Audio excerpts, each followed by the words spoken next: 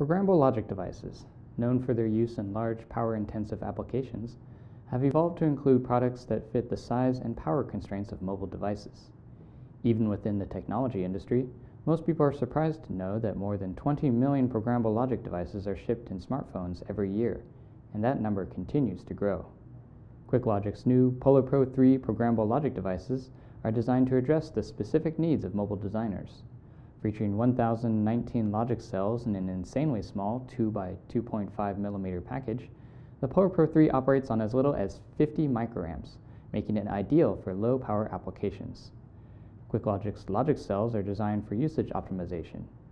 The PolarPro 3 logic cell can function not only as a single 4-input lookup table, but also as 2 independent 3-input lookup tables. However, other companies' logic cells can only function as a single 4-input lookup table.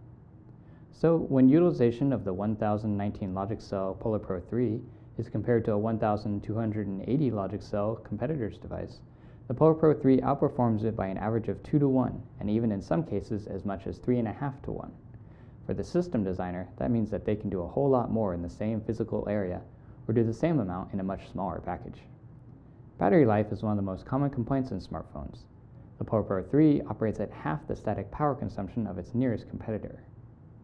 In order to speed up customer design cycles, QuickLogic implements customer designs based on their custom specifications.